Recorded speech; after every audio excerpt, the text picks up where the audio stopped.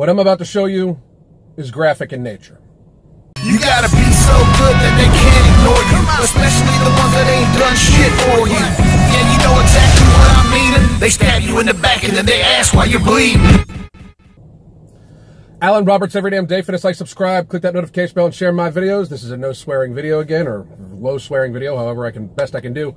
What I'm about to show you is no different than watching a heroin addict shoot up, watching an alcoholic take shots, watching some addict feed their addiction. Here you go.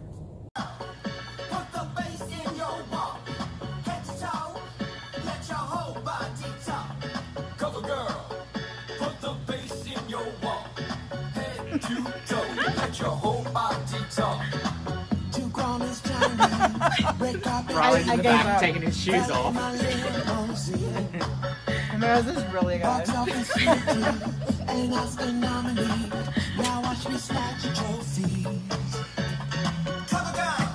So in case you're unaware, that's Miss Tess Holliday eating a cake that depicts her on the cover of Cosmo.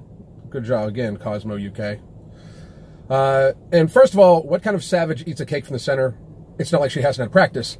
But two, to the people standing around laughing, making light of it, and everything like that, thinking it's funny, you are horrible people. All of you, none of you care about her. I don't care who is standing there. I don't care if it's a close relative. I don't care who it is.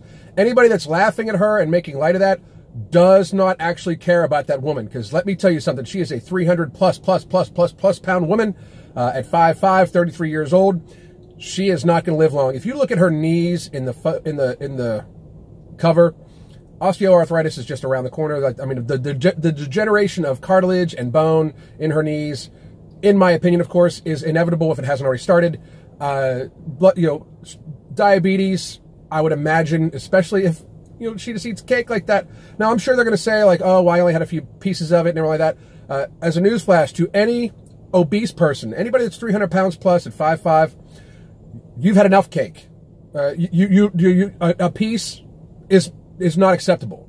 You need to get to a healthy weight. You need to eat healthy food, get to a trainer, eat in a caloric deficit until you are not morbidly obese. There's a reason why they put morbidly in front of it. Morbidly means you are close to dying.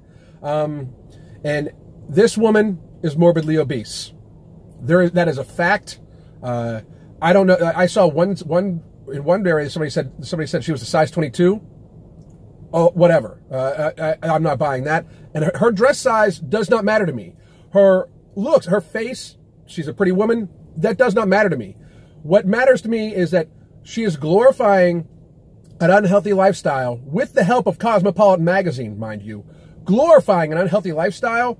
And even when it was brought to her by multiple interviewers, oh, I'm not glorifying it. What was this? What was this? You sitting there eating cake.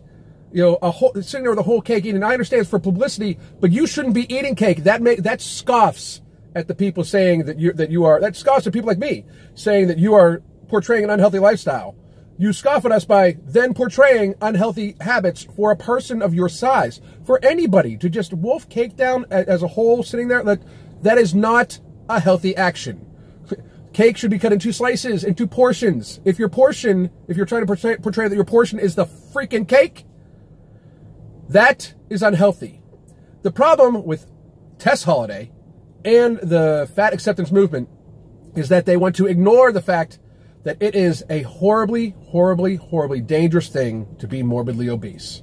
It is. It does not mean you need to hate the person or dislike the person. What it does mean is that that person is themselves unhealthy. They are treating themselves unhealthy. I heard her say that she was like, well, you need to be mentally, I need to love myself first. You want to love yourself? Fitness and mental health go very hand in hand. Hormonally, psychologically, they go very, very, very hand in hand. And to just scoff at it and say you need to do one first, there's always going to be that excuse, well, I need to be mentally right for it. I need to be mentally right for it. You're never going to be okay to have to push yourself to the efforts to get healthy from the state that this woman is in. It is never going to be comfortable. It is never going to feel good. It is not. It is going to be a long, hard road if she makes it. Because if she just keeps ballooning up, I believe she's gained a lot of weight in the last couple of years. If she keeps this path going, it is only a matter of time. This is going to be an unfortunate thing. That's my worry. This is going to be an unfortunate thing that in 5 years from now, this woman has a stroke or a heart attack or something horribly goes wrong with her. If she was saying, okay, I'm a big woman, I feel good about myself, but I am going to get healthy, portraying that message, stating that I am morbidly obese and yet trying to get to a healthy weight for my family, for my children, for society, since she has a voice, that would be a different story. But just saying, accept me for being morbidly obese and flaunting it, I'm sorry, people. That is just not acceptable. It is a societal issue. It affects all of us in healthcare costs. It truly does. Around the world, it's getting to be. So until that stops affecting the rest of us, I don't see why we shouldn't care. Not to mention that if you're just a good person, you don't want to see other people suffer, like the people laughing and joking around watching her shove cake in her already morbidly obese face. You people are horrible people again. I can't get over it. Anyway, that's just my 2 cents on the matter. My name's Alan Roberts. This is Every Damn Day Fitness. Hit me up on Instagram at Every Damn Day Fitness. Hit me up on Twitter at Every Damn Day Fit. I'm also on Facebook at Every Damn Day Fitness. And I'm on the internet at everydamndayfitness.net. Fat acceptance is literally morbid obesity acceptance. God damn.